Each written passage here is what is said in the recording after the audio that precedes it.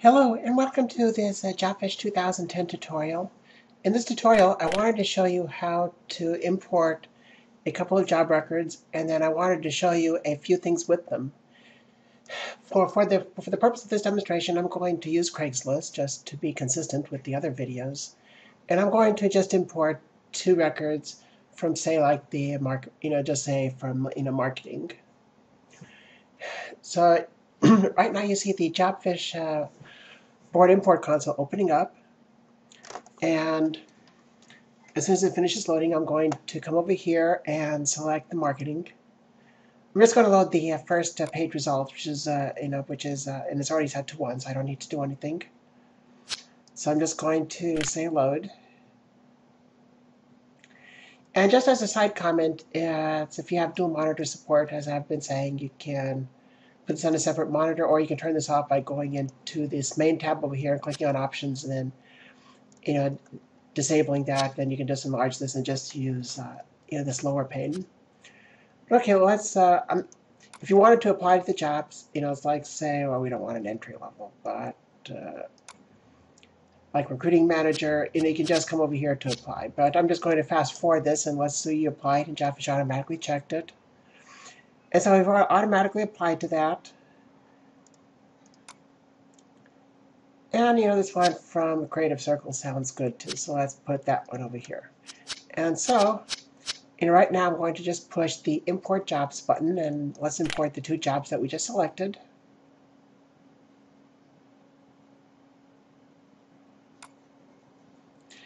And as you can see, it's right now Jobfish finished installing it, and you see the job IDs and recruit. Okay, so we don't need this anymore, so I'll just close out of that.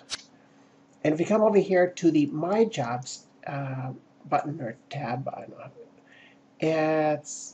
and then we're going to just refresh the list, and you'll see right over here, you'll see the two jobs. So I'm going to select both of them, and then I'm just going to select the properties to open up the two jobs. So in just a second, you'll see the two jobs open. And there's a new feature inside of Jobfish, which is actually pretty cool.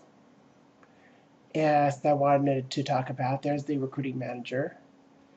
And that is basically the, if you click on the top node, which is over here after it opens up, the open job record, you can very quickly, make, changes. So right over here, if you want to just get information at a glance, here's the recruiting manager, here's the Creative Circle, and there's Los Angeles, you can Craigslist, and you can easily see that there are no interactions over here. There's no scheduled interviews. When you go right at, from one place, all the open job records, you can easily make changes. If you wanted to add in a recruiter over here, then you can just easily type it in. Craigslist imports, assuming that it's an employer. Most other boards like Career Builder, Monster assume that it's a recruiter. Now for since this is it's a my workspace. We want to refresh this list. And the one for Creative Circle, we just want to click on the properties.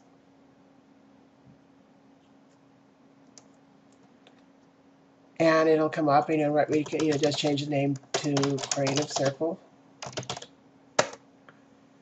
And just click on the OK.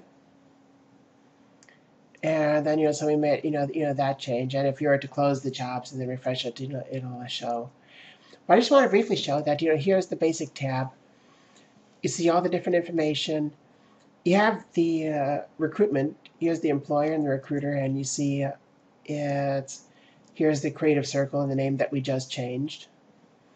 But in the basic tab, you don't have to always go to all these different tabs. In a lot of it, you can just change the name over here, or you can just type in directly over here, and Jobfish will automatically change it. Here's the board ID. So there's a lot over here. Here's a static copy, because a lot of times what happens is Craigslist, or especially on the other job boards, they'll take the advertisement down. So you'll always have the static copy. And then of course here's the live posted copy. And then Jobfish will try its best to extract the description, and so you have that here. And you can edit the salary details, and you can put in the requirement and basic skills. In this case, this job board does not extract them, so you would have to do that yourself. And we did not attach a presentation package quickly, but because we didn't apply for it. But you can come over here and do that yourself over here. And then of course it's if you don't have any job records open, by the way, this all stuff gets grayed out.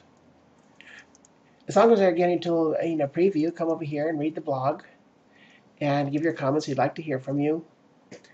And this concludes this Jobfish 2010 tutorial. Thank you.